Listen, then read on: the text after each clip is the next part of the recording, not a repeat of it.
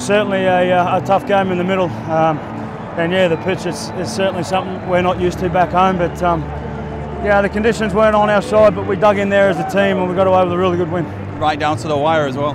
Yeah, it was. Yeah, we sort of let all that hard work go right at the end there, and sort of could have come back to bite us. But as I said, we dug in really deep and got away with a good win. Exchanged a couple of drop goals there in extra time. Did you feel the game might have slipped away from you at one stage? No, I knew we were getting on top in terms of that arm wrestle, but we just weren't executing, and it come down to a penalty shot at the end of the game, and a brain snap by the centre there. I'm not sure what that was, or if you're allowed to do that, but anyway, we got the win.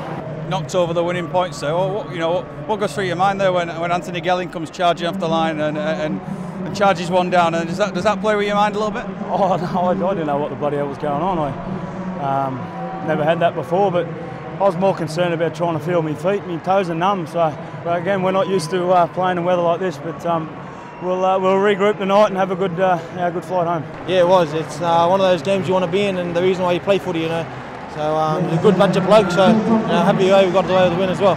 How comfortable were you going into that extra time there as a group of players? Are you confident in yourselves? Oh, we were. We just said that we hung in there, played our attack in there, and we can try and come away with the win. But luck was on our side this time, so pretty happy with that.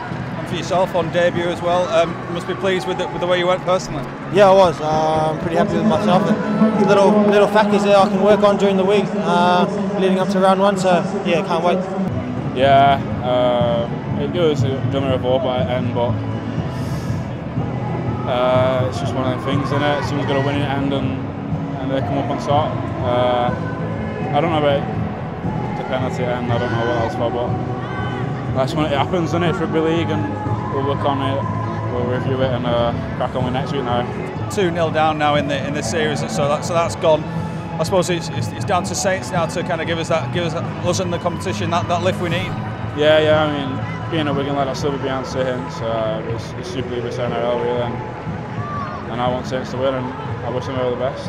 That's it. Yeah, if you could play that sort of intensity every week, it'd be amazing. But if we could get ourselves up for games like that as well, so that's the motive now. Whatever game we go into, we need to turn up like that, and hopefully we'll put in some good performances. What did you say when you came together there just before the first period of extra time?